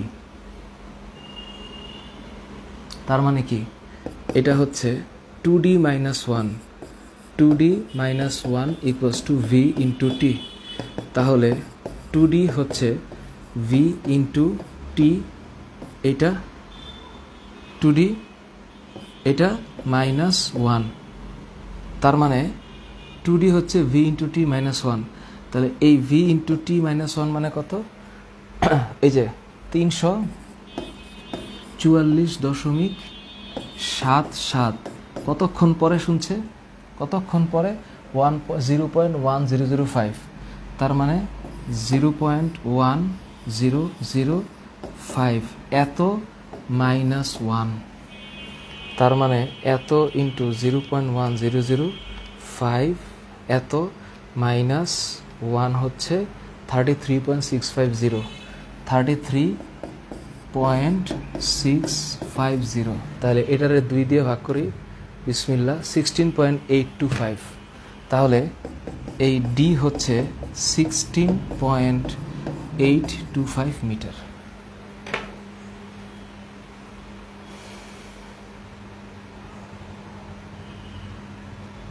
বলো। ও আচ্ছা, সরি, আমি মিস্টেক করেছি, এখানে +1 হবে, সরি। তার মানে +1 হবে, এটা -1 তো ছিল, সরি। তাইলে কি দাঁড়াচ্ছে এটা আমার? Sorry 344.77 into 0.1005 34.64 +1, sorry 35.64 divided by 2 17.824, sorry 17। আচ্ছা, এটা হচ্ছে 17.824 মিটার। ওকে, আমি খেয়াল করিনি। এই খেয়াল না করার কারণে এই ছোট ছোট একটু মিস্টেক হইলেই সমস্যাটা হয়। সো এটা +1 হবে এবং 17.824 ডিস্টেন্স হবে। এখন অনেকের ভিতরে এই প্রশ্ন আসতে পারে, এটার চেহারাটা এরকম হইল কেন? তুমি যেভাবে ধরবা সেভাবে অঙ্ক হবে, একটু মিস নাই। তুমি এই পাশ থেকে এই পাশকে ডি ধরছো, ও তো একটু আগে আছে। আমাকে তো প্রশ্ন করছে what is the distance from Roni two পাহাড়। So I suppose to do the things the way they want, so I did the whole things. এবং আমার বিশ্বাস তোমরা আরেকটু মাথা খাটাইলে এই ধরনের অঙ্ক তোমাদেরকে প্রবলেম করবে না।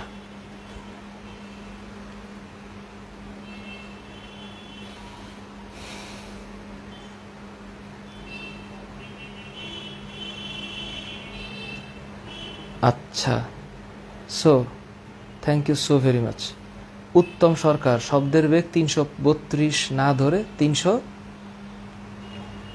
রিয়াদুল রিয়াদ, অঙ্কটা তুমি আরেকটু ভালো করে ভাবো কি বলেছি, একটু খাতায় আর কলমে একে মনের সাথে কথা বলো যে কেন এই অঙ্কটা এমন হইল।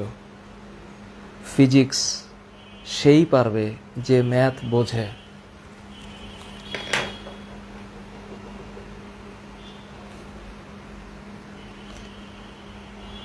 এফ সালমান, তুমি আমার একটু বলবা কি ভুল হয়েছে?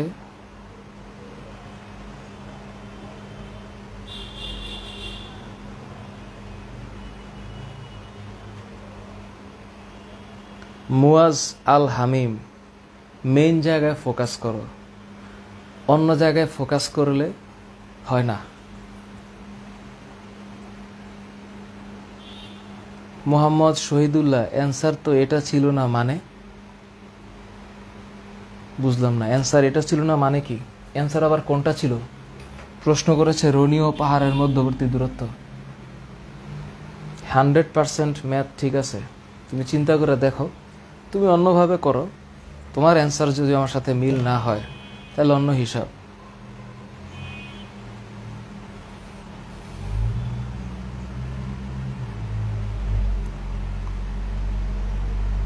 Thank you. এখন প্রশ্ন হচ্ছে এই অধ্যায়ের গাণিতিক সমাধান, এই অধ্যায়ের গাণিতিক সমাধান আমি করে দিছি, এই অধ্যায়ের গাণিতিক সমাধান আমি করে দিছি। এখন প্রশ্ন হচ্ছে স্যার, ধরেন কোনো প্রতিধ্বনি যদি এমন হয় 3-4 বার শোনে, সে অঙ্ক কি? আচ্ছা, ওই অঙ্ক কঠিন না। ধরো আগে একটু দেখাই নেই, ধরো এই যে এই ধরনের ম্যাথ, তোমাকে যদি এই সব ম্যাথ দিয়ে দেয়, তুমি কি ডেলটা বুঝতে পারবা যে কোনটা ল্যামডা?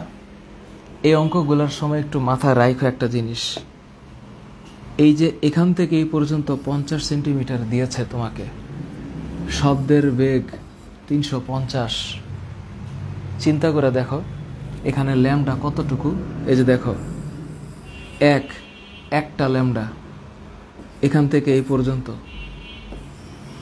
2টা ল্যামডা, আরেকটা ল্যামডার অর্ধেক, মানে 2.5 ল্যামডা। এই 2.5 ল্যামডার দৈর্ঘ্য হচ্ছে 50 সেন্টিমিটার। তোমার কাছে নিশ্চয়ই প্রশ্ন করবে কম্পাঙ্ক অথবা শব্দ, যেহেতু এখানে শব্দের বেগ দিছে কম্পাঙ্ক চাইবে। এই অঙ্কটার মধ্যে প্লিজ রিমেম্বার 1 ল্যামডা, 2 ল্যামডা, আধা ল্যামডা, মানে কি 2 lambda plus λ/2 equal to 50 centimetre. This should be আধা মিটার, 0.5 মিটার। তার মানে এটা কি? এই ল্যামডা হচ্ছে 2.5 ল্যামডা, তার মানে lambda equals to 0.5/2.5, 0.5 divided by 2.5, 0.2। তার মানে ল্যামডা হচ্ছে 0.2 মিটার। এটার সাথে এখন এটা গুণ করে দেব, sorry, v equals to f lambda না, তাহলে f মানে হচ্ছে v ডিভাইডেড বাই ল্যামডা, ভাগ করব, তাহলে কি হবে? 350-কে 0.2 দ্বারা ভাগ করব, 1750 হার্টজ। এটা হচ্ছে এটার কম্পাঙ্ক। তোমাদের পরীক্ষায় MCQতেও এই ধরনের চিত্র আসতে পারে। তোমরা ভালো করে ল্যামডাটাকে কাউন্ট করবা, কোত্থেকে কোন পর্যন্ত ল্যামডা। কঠিন নাকি? না, সোজা।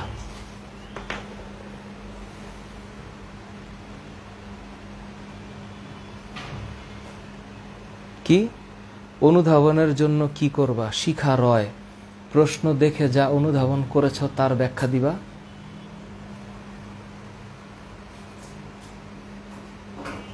আচ্ছা, তাইলে এই অঙ্ক পারা যাবে, এই অঙ্ক পারা যাবে। এখন প্রশ্ন হচ্ছে, তাহলে স্যার এই অধ্যায়ের 8ম অধ্যায়ের চিত্রগুলা আমি তোমাদেরকে একটু বলি। এই চিত্র কিন্তু পারা যাওয়ার মানে কোনো অসম্ভব কোনো কিছুই না। 8ম অধ্যায় নিয়ে, এটা কুমিল্লা বোর্ড 2021-এর প্রশ্ন। কুমিল্লা বোর্ড 2021, যেহেতু এবারের সিলেবাসে 8ম অধ্যায় ছিল, তোমরা এই চিত্রগুলা প্র্যাকটিস করতে পারবা তো? পারবা না এই চিত্রগুলো প্র্যাকটিস করতে? সূত্র একটাই, সেটা কি? 1/v + 1/u = 1/f। এই যে সূত্র, এগুলো তো যশোর বোর্ড 2021-এর যে ম্যাথ। আচ্ছা, যশোর বোর্ড 2021, এই যে লক্ষ্যবস্তুর দৈর্ঘ্য 15, বিম্বের দৈর্ঘ্য 45, 100% শিওর যে এম এর মান হচ্ছে li/L0। li হচ্ছে 45, L0 হচ্ছে 15, মানে হচ্ছে 3। বিবর্ধনের মান 3, অর্থাৎ বস্তু 3 গুণ বড়। দেখা যাচ্ছে সমান সমান, কিন্তু এখানে দিয়ে রাখছে 15 সেন্টিমিটার, 45 সেন্টিমিটার। আবার আমার আরেকটা টেনশন হয় যে এটা যদি আমি li/L0 না ধরে v আর u ধরতাম, তাইলেও খেলা অন্যরকম হইতো। এম এর মান আসতো -3, এম এর মান কি আসতো? -3। এখন তুমি আমাকে বলো, -3 যদি আসে এম এর মান, আমি -3 দিয়ে কি বুঝবো? আমি বুঝবো এই মাইনাস, এখন এম এর মান না, এখানে হচ্ছে ভি এর মান মাইনাস আসবে, সরি, এম এর মানটা মাইনাস আসবে না, এম এর মানটা প্লাস আসবে। এখানে ভি এর মান মাইনাস আসবে কেন? কারণ বিম্বটা হচ্ছে অবাস্তব হবে, এটা আমার মুখস্থ, তোমরাও জানো। যদি ভি এর মান প্লাস আসে, বিম্ব বাস্তব হবে, আর ভি এর মান প্লাস আসলে অবশ্যই এম এর মান মাইনাস হবে। ভি এর মান যদি মাইনাস হয়, বিম্ব অবাস্তব, প্লাস হইলে বাস্তব। এম এর মান প্লাস হইলে বিম্ব সোজা, এম এর মান মাইনাস হইলে বিম্ব উল্টা।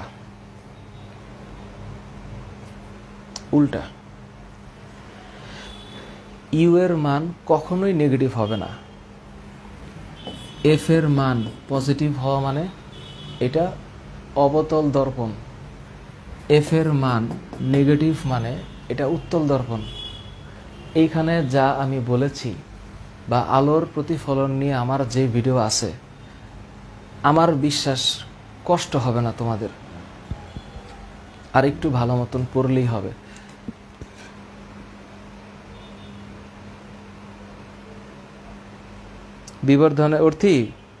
বিবর্ধনের সূত্রে মডুলাস দেওয়া লাগবে কখন? যখন আমি দৈর্ঘ্য নিয়ে কাজ করব। আমি এই অঙ্ক করাইছি, ওই যে এম এর মান প্লাস না মাইনাস, তুই ওইখানে দেখবি উত্তর দেওয়া আছে। ওকে ওকে।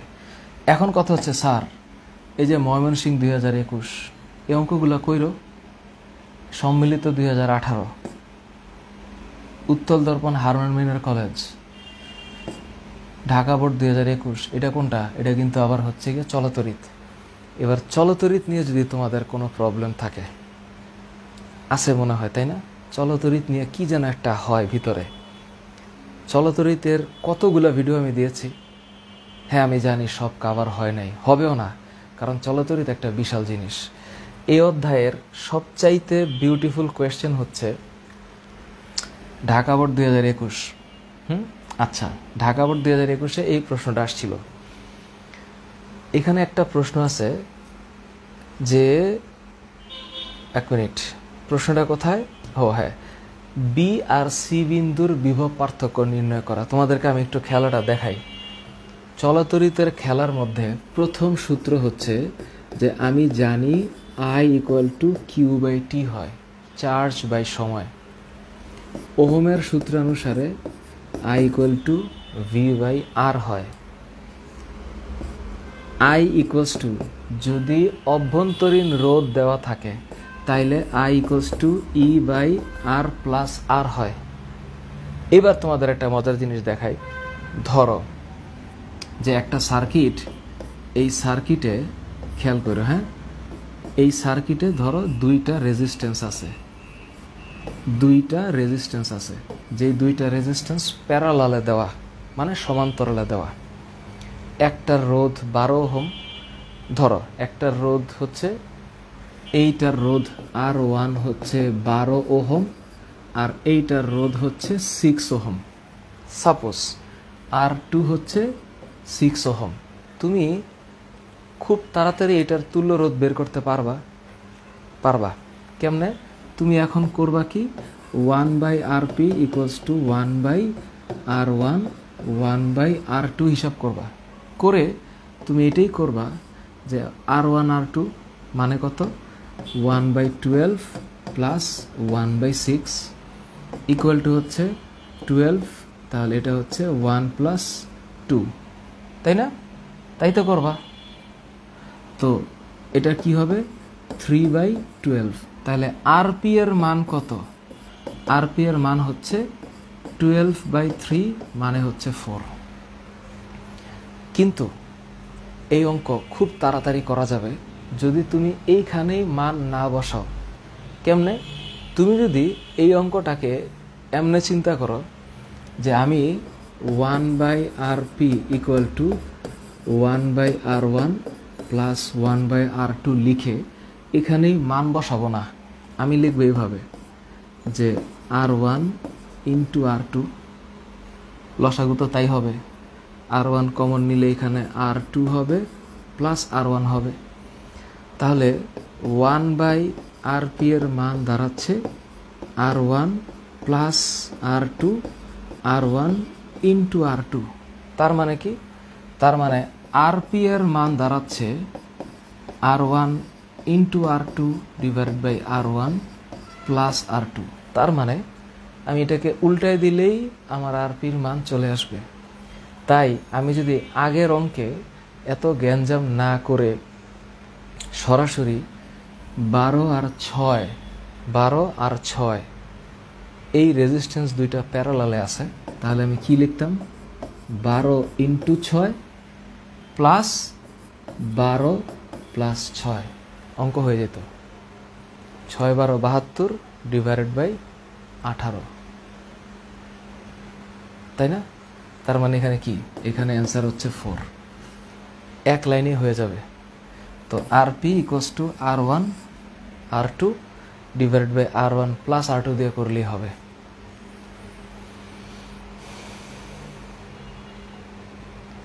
পারা যাবে, পারা যাওয়ার কথা।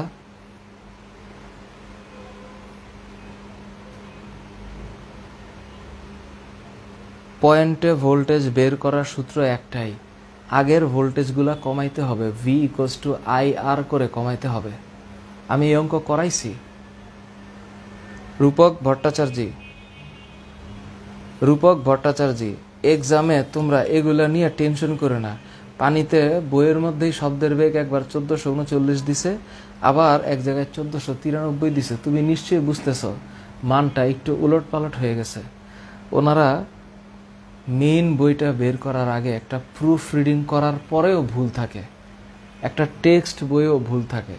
এটা খুবই কষ্টদায়ক এবং দুঃখজনক। পানিতে শব্দের বেগ 1440 ধরে করবা, আর পরীক্ষার খাতায় বা কোয়েশ্চেনে দিয়ে দিবে।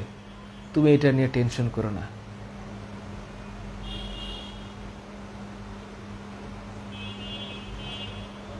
ওকে, পারা যাবে, যাবে।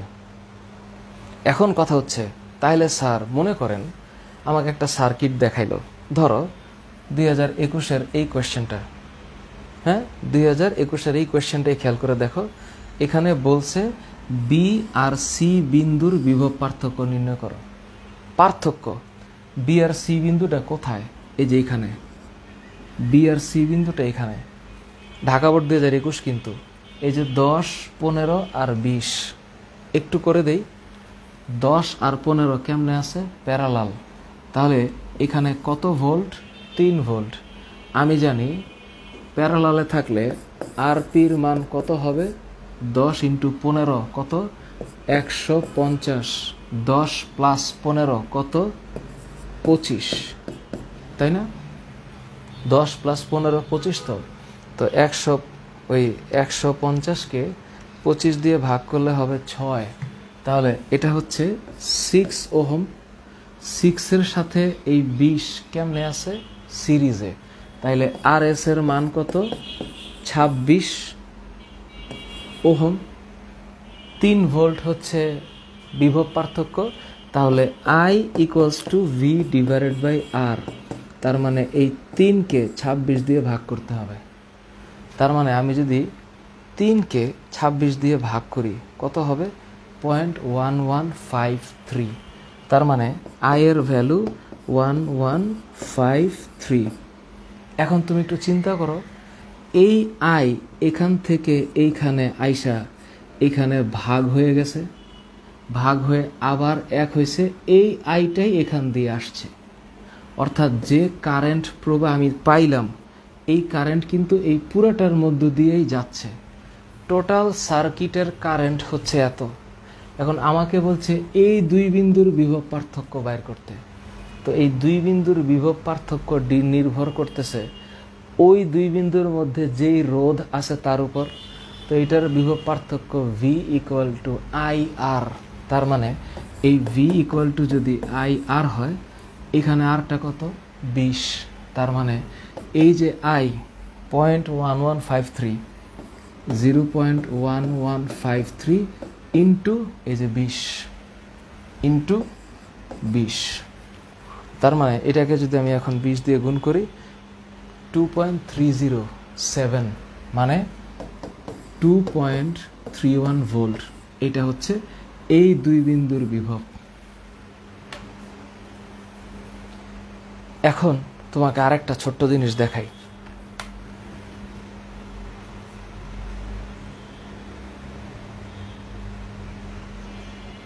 ওকে, এখন প্রশ্ন হচ্ছে মুত্তাসিম, এখন এই চ্যাপ্টারের আরেকটা টপিকস আছে রিসেন্টলি, যে কিভাবে সাজাইলে বর্তনী এত হবে রোধ, কিভাবে সাজাইলে। আর তোমরা যখন কোনো একটা, এগুলো আমি আগের ব্যাচেও করে দিছি, তোমরা যদি কেউ আমার এখন হঠাৎ করে নতুন লাইভে আইসা থাকো, তোমরা যারা জানো না আমার প্রিভিয়াস ক্লাসগুলোর কথা, এই জিনিস আমি ব্যাখ্যা করেই আসছি। চলতরিতের সৃজনশীল সমাধান, current divider rule, voltage divider rule, everything I explained. তবে আমি জানি আরও বাদ আছে। এই যে দেখো, রোধগুলাকে কিভাবে সাজালে তুল্য রোধ 10 হবে। এখন তুল্য রোধ কেমনে কত হবে এটা ভাবার জন্য দুইটা জিনিস মাথায় রাখবা। দুইটা কি? সমান মানের রোধ যদি প্যারালালে থাকে দুইটা, আমি একটু লাইনটা, এটা আগের ব্যাচেও আমি বলছি, আমি জানি না তোমাদের কাছে এটা নতুন লাগবে কিনা, একটু বুঝাইয়া বলি।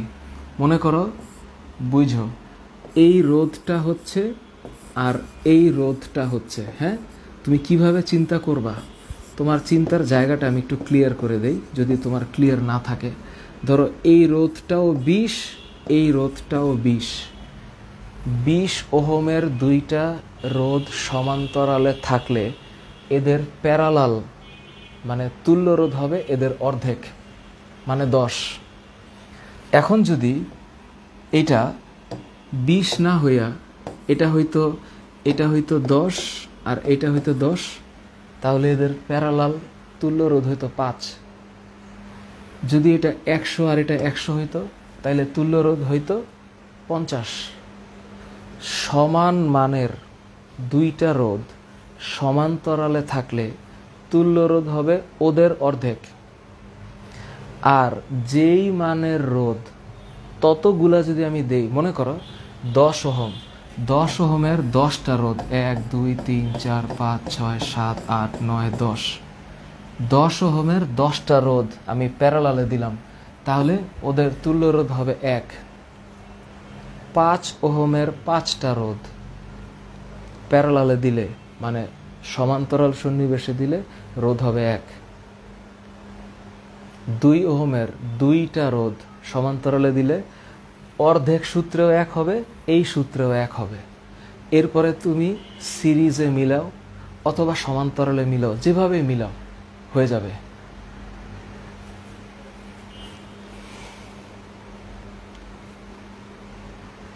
মারিয়া নিশাত মিম, চলতরিতের বহু নির্বাচনী সমাধানও আমি দিয়েছি।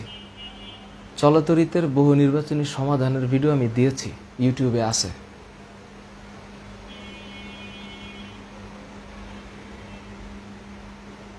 মাহি খান, থ্যাংক ইউ। নাফিস, কারেন্টের বিল নিয়েও আমি অঙ্ক করাইছি। কারেন্টের বিল বের করার একটাই সূত্র ব্যবহার করবা, ব্যয়িত শক্তি মানে W equals to power into time. যেমন ধরো এই অঙ্কটা পারা যাবে না? যাবে না পারা? অবশ্যই পারা যাবে। এই যে দেখো ঢাকা বোর্ড 2021।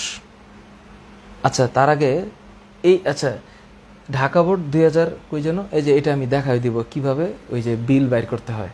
এটা যশোর বোর্ড 2021। যশোর বোর্ড 2021 আরেকটা ম্যাথ আছে, এই যে এই ম্যাথ, এগুলা সোজা। এটা খেয়াল করে দেখো এখানে কি হয়েছে, তুমি একটু মনে মনে ভাবো। ওহমের সূত্রটা লেখো। স্থির তাপমাত্রায় কোনো পরিবাহীর যে কোনো প্রস্থচ্ছেদের মধ্য দিয়ে যে পরিমাণ বিদ্যুৎ প্রবাহ চলে তা ওই পরিবাহীর দুই প্রান্তের বিভব পার্থক্য সমানুপাতিক। প্রস্থচ্ছেদ না দিলেও চলবে।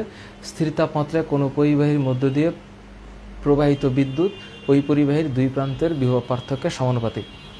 বৈদ্যুতিক তারে সুইচের সঠিক সংযোগ, এগুলো বইয়ে লেখা আছে। তড়িৎ প্রবাহ আই চাইছে, একদম সোজা। কেমনে? এই যে দেখো দেখো তুমি কারেন্ট হিসাব করো, এই যে এইভাবে যাচ্ছে এইভাবে যাচ্ছে, তাহলে এটা প্যারালাল। তুমি এই 40 আর 60 যোগ করো, কত? 100। 100 আর 100 কেমনে আছে? প্যারালাল। তাহলে এখানে হচ্ছে 50। 150 150 প্যারালালে আছে, তাহলে 150-এর অর্ধেক কত? 75। তাহলে এখানে হবে 75। 75 আর 50 কত? 125। তাহলে এইটার তুল্য রোধ হচ্ছে 125 ওহম। এটা মুখোমুখি করা যায়। I = V/R 220/125 হবে। কত হবে? 220 / 125, 1.76 অ্যাম্পিয়ার। পারবা না? এটা কি না পারার কিছু আছে এখানে? উদ্দীপকে উল্লিখিত রোধগুলো সম্বলিত উপকরণ ব্যবহার করে বাড়ির একটি কক্ষের বর্তনীর চিত্র উপযোগিতা ব্যাখ্যা করো। একটা বাড়ির ভিতরে সবগুলা প্যারালাল কানেকশনে থাকবে, সিরিজ কানেকশনে থাকবে না। তো প্যারালাল কানেকশনে দিয়ে, এগুলো তোমাদের কাছেও আছে, আমার কাছেও আছে।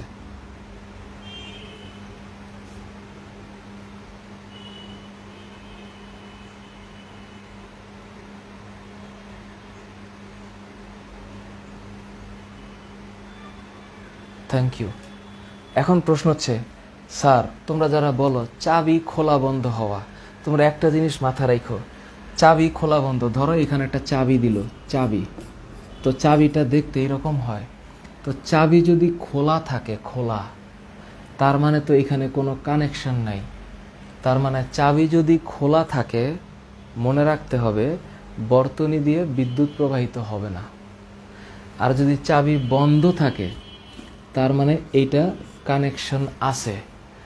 চাবি খোলা মানে, চাবি যদি খোলা থাকে, চাবি যদি খোলা থাকে তার মানে তড়িৎ প্রবাহ বন্ধ থাকবে। আর চাবি যদি বন্ধ থাকে তাহলে তড়িৎ প্রবাহ চালু থাকবে। এটা মাথায় রেখো। এরপরে অঙ্ক করা কোনো কঠিন না, অঙ্ক করা কোনো কঠিন না। Thank you.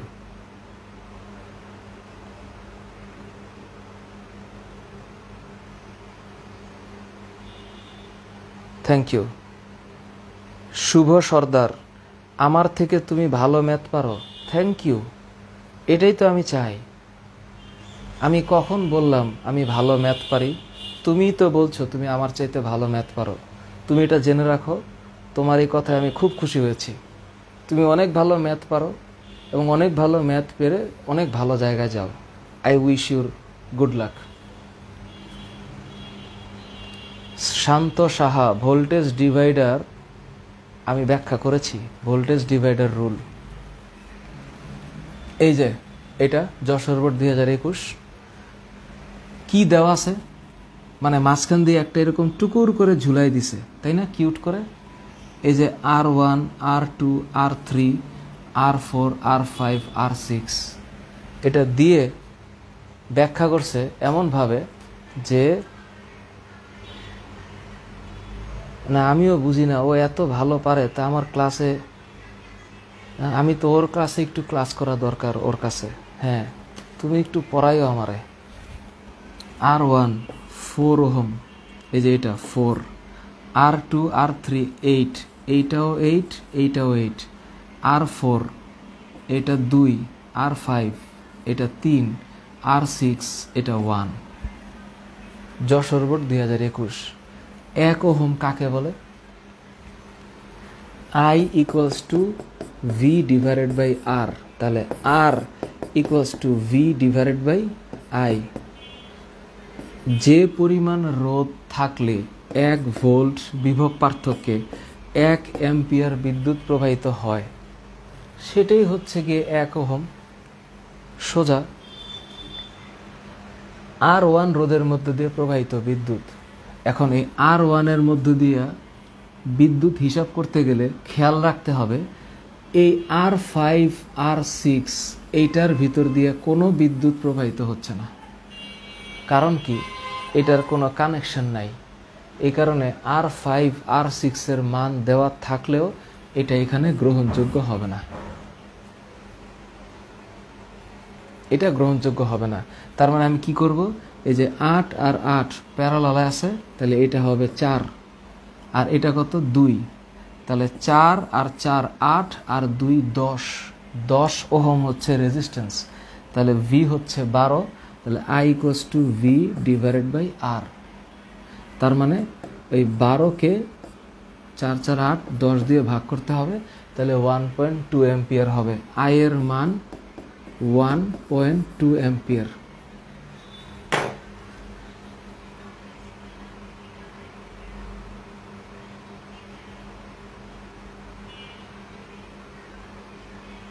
MD Afsar Haider, তুমি কি জানো আমি কোথায় জব করি? তুমি কি জানো আমি কোথায় জব করি, কি করি?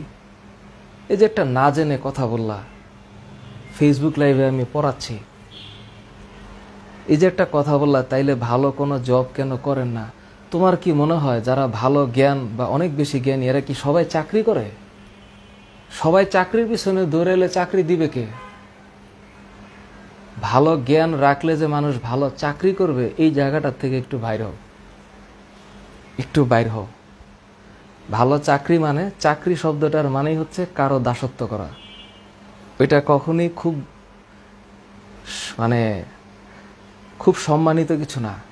যদি মানুষ নিজের কোনো সৃষ্টি দিয়ে ভালো কিছু করতে পারে, এটা আমার কাছে মনে হয় সম্মানিত। তুমি একটু জানো, তারপরে কথা বইল।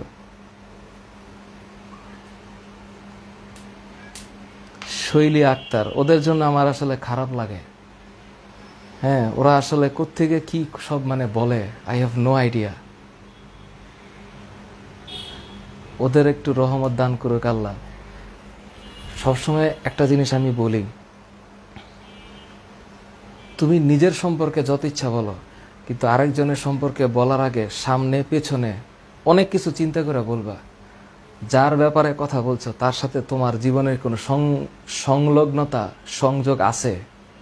শুধু শুধু ফাও কথা বলে লাভ নাই। আগে জানতে হবে, এরপর বলতে হবে।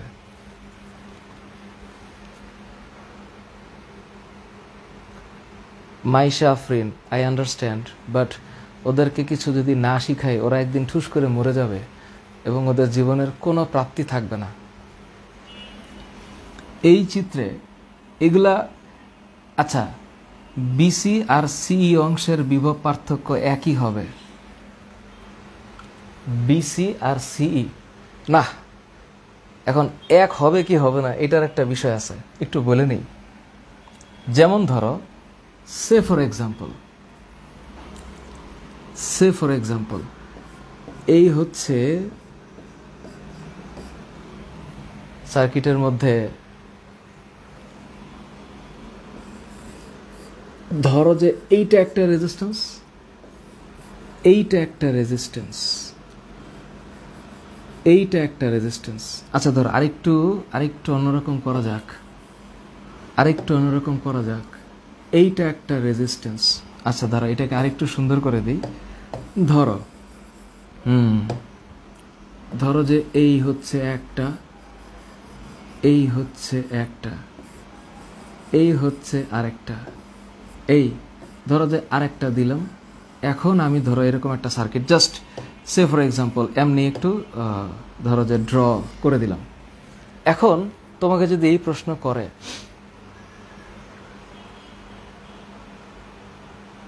না চৈতি আচার্য, যে আমার মন খারাপ হয় নাই, এদেরকে আসলে মানুষকে আসলে ইগনোরও করতে পারি না। সমস্যা হচ্ছে এটা, ওদেরকে ইগনোর করলে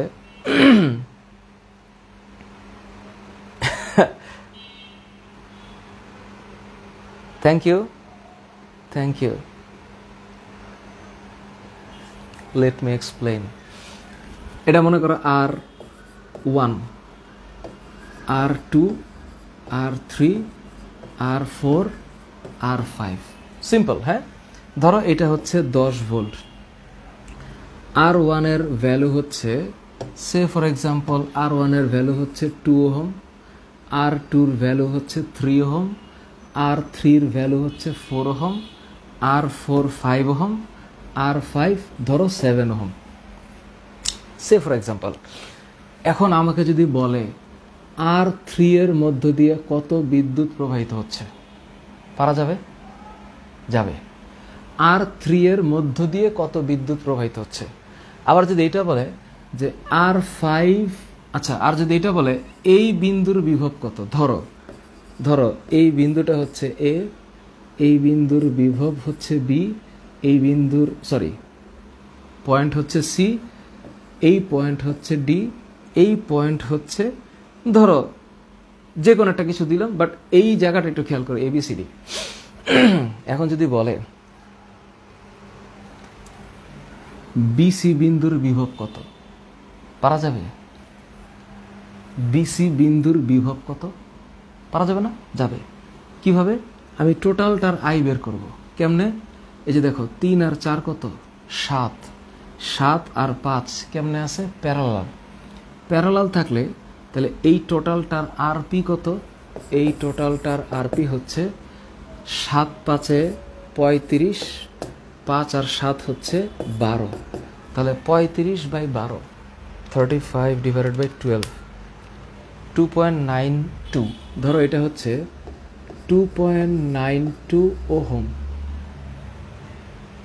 2.92 ওহম।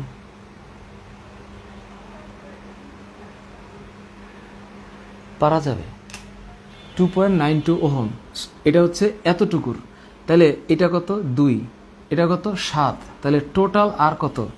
টোটাল আর হচ্ছে এই যে R1 plus RP plus R5 কত হইল? 2, 2.92 আর 7, 7 2 9, 9 আর 2.92 কত? 11.92। তাহলে এটা হচ্ছে 11.92 ওহম। এখন ভোল্টেজ কত? 10। তাহলে এই টোটাল সার্কিটের আই কত? আই হচ্ছে V/R। ভি কত? 10, আর কত? এই যে এটা 11.92, তাহলে এটা হচ্ছে 11.92। সো 10/11.92 কত? 0.83 অ্যাম্পিয়ার। এখন তোমরা আমারে বলো এই টোটাল সার্কিটের আই হচ্ছে 0.83 অ্যাম্পিয়ার। এখন প্রশ্ন হচ্ছে তাহলে এইটার ভোল্টেজ কত? এইটার এই অ্যাম্পিয়ার এটার ভিতর দিয়ে যাচ্ছে, তাহলে V, please remember, into I into আর কত? P. V equals to IR। তাহলে এত অ্যাম্পিয়ার এটার ভিতর দিয়ে যখন পাস করতেছে, তাহলে বিসি বিন্দুর ভোল্টেজ বের হবে। আই কত? এই যে তো 0.83 ইন্টু আর পি কত ছিল এটার? 2.92। এই যে 2.92 গুণ করলাম, তার মানে ইন্টু 2.92 কত? 2.45। তার মানে এটা হচ্ছে 2.45 ভোল্ট। এই বিসি বিন্দুর ভোল্টেজ এত। এখন তোমাকে যদি বলে R3-র মধ্য দিয়ে কত কারেন্ট যাচ্ছে, R3, তুমি শিওর ওই যে 0.83 অ্যাম্পিয়ার এখান দিয়ে যাচ্ছে, এটা এখানে এসে ভাগ হচ্ছে, হচ্ছে না? হচ্ছে। তাহলে R3-র মধ্য দিয়ে কত কারেন্ট যাবে? R3-র মধ্য দিয়ে কারেন্ট যাবে I ইকুয়াল টু V/R। তাহলে R3 এই দুই পয়েন্টের মাঝে আছে, তাহলে এই 2 পয়েন্টের ভোল্টেজ হচ্ছে এই যে এত কত 2.45 ভোল্ট। এই 2.45 ভোল্টের মধ্যে R3-র আগে কি আছে R2, তাহলে 3 আর 4 কিভাবে আছে সিরিজে, তাহলে এটা হচ্ছে 7। তার মানে এই 2.45 ডিভাইডেড বাই 7 R3-র মধ্যে দিয়ে 0.349 অ্যাম্পিয়ার, 0.349 মানে 35 অ্যাম্পিয়ার কারেন্ট যাচ্ছে আই এর মধ্যে দিয়ে, 0.35 ampere.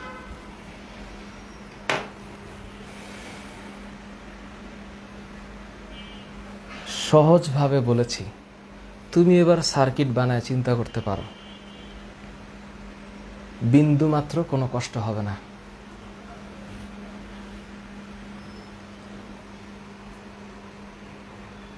Thank you Sajed Akter. Marjia Nishat meme, thank you. তুষার, পাওয়ার নির্ণয় দেখাইছি, আগের যে টিউটোরিয়ালগুলো আছে সেখানে আমি বিভবে যে ক্ষমতা কিভাবে বের করতে হয় এটা দেখাইছি। পি ক্ষমতা বাইর করার সূত্র হচ্ছে I²R, ক্ষমতা বাইর করার সূত্র I²R।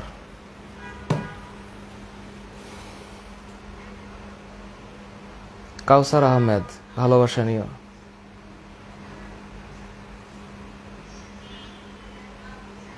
সাবরিনা খানম সিদ্দিকা ইপিসা, এটা রেকর্ডেড ভিডিও, তুমি চাইলে যতবার ইচ্ছা রিপিট করো, আমার এখন কথা বলতে অনেক কষ্ট হচ্ছে। So thank you so very much. চৈতি, অনেক অনেক শুভেচ্ছা। সো তোমরা এখন